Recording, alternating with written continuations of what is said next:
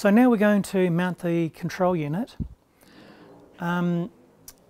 With the cat fences we have 8 metres of the insulated wire which goes from the fence to the control unit. So that shouldn't be an issue. Now we have provided a wee template to show where to mount the screws. So place the template where you want to mount the control unit and just centre the screws into these 2 holes. The spacing is 40mm and we're just going to put these 2 screws in.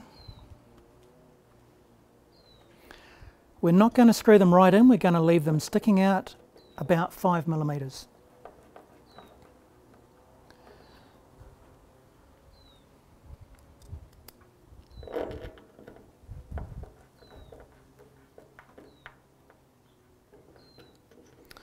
Okay, we're going to take our controller, and on the back of the controller there are 2 little slots, and we're just going to hang the controller onto the 2 screws, just like that.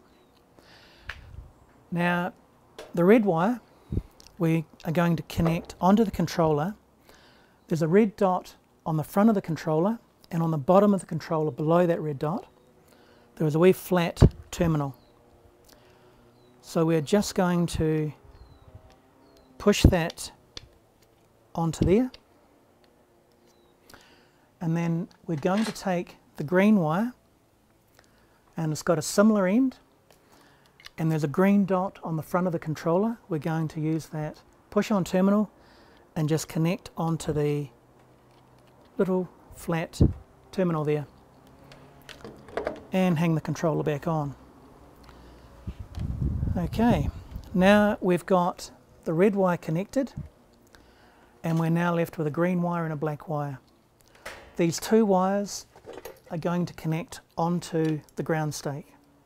We have a nut and bolt already on there, and we're just going to pop the 2 terminals straight onto that bolt and just put that nut on and tighten it up. We can tighten that up with our spanner.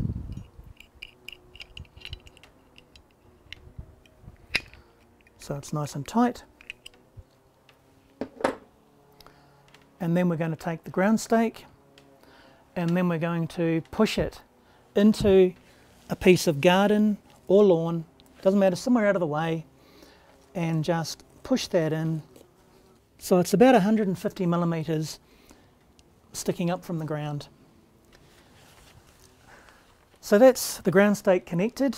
So now we've got the green wire connected, the red wire connected, and the fence is all connected. So now we just want to put power onto the control unit. On the side of the control unit there is a round jack for that plug to go into. Just plug it in there, pop that back on. The control unit can be mounted inside or outside. A lot of people mount it in a garage, on a laundry, just somewhere out of the way. But if you're lucky enough to have an outdoor power point, then that is superb. So because we're outside, we use the outdoor one.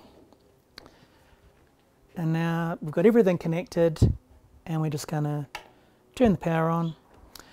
And you'll notice that there is a green indicator light on the front of the controller.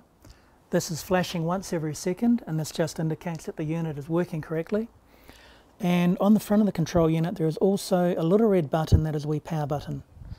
So you can either turn it on and off from the control unit or from the switch on your power point. Okay, so now there's only one thing left to do, and that is to test that it's working correctly.